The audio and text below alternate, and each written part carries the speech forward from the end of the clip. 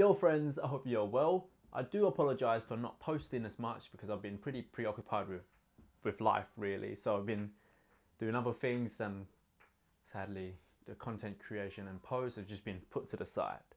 But the New Year resolution is to post more videos, okay? So I'm gonna make a commitment to post at least one video a week just to, share my knowledge, to help you guys out, to give back and to really elevate the calisthenics world, okay? So in this video, I'll be teaching you how to unlock the one leg front lever. Now, the requirement for you to be able to do the one leg front lever is to be able to do about 10 seconds of advanced tuck front lever. So that's a prerequisite. So if you cannot yet do the advanced tuck front lever, I would highly recommend you to regress back. So keep working on your tuck front lever to really develop your core and your lats for you to be able to do the advanced tuck front lever. So once you're able to do the prerequisite, then you can start experimenting with the one leg front lever. But beginners, I've got you.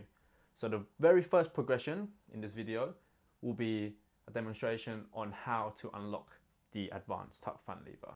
So there'll be 5 progressions or exercises in total that you can practice literally today to unlock the front lever, okay?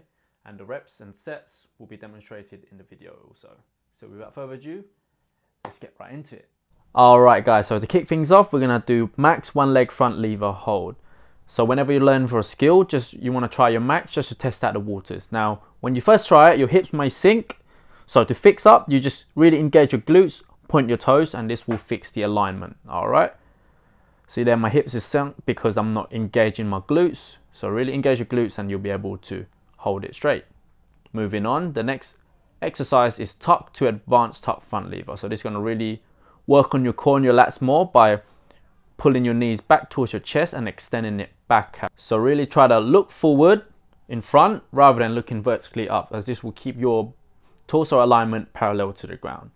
So try to keep your arms locked out, scapula retracted, and just pulse it guys. Just take your time and you'll eventually be able to hold it. Next up is the front lever kicks, okay?